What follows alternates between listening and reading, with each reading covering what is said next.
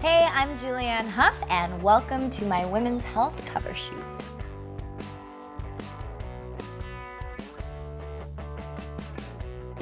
I literally probably came out of the womb dancing. It's just been a part of my family. My grandfather on my dad's side danced with Judy Garland when she shot Wizard of Oz. My whole dance journey has been incredible. I feel very fortunate that I've been a part of a show like Dancing with the Stars that's been so influential. It's made ballroom dancing really cool. The thing that changed my life so much about dancing was the fact that it was a way for me to express myself. It's such a way for people to explore different sides of themselves. This is my passion. I get to have fun at what I do. I think that every couple should know some sort of like jivey, jitterbuggy / like line dance. Like I feel like that kind of can all go into one. My boyfriend wants me to teach him like every single day. Honestly, he wants to dance so bad.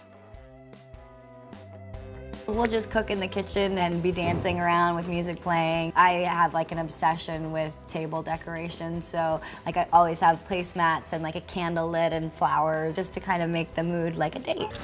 Perfect. If I'm working out to get my cardio in, I'll do a lot of like twists and stuff to get my obliques going, but my heart rate up, and then like a lot of cha-cha moves. Right to me. I feel like dancing is the best workout because you're working out that inner, like deepest muscle that we have that dancing really gets.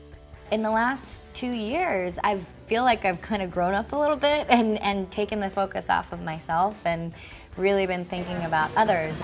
My brother and I have a tour that we created last summer, Move, Live on Tour. There was one story which was incredible. This woman who was in a wheelchair, she came back to one of our last shows and she was out of her wheelchair. She's like, honestly, like after I left your show, I decided that moment I was not going to be sitting here in my wheelchair anymore. That is why we did our tour, you know, like just to inspire people through dance, through movement. My advice would just be to love yourself. All that you need is within you.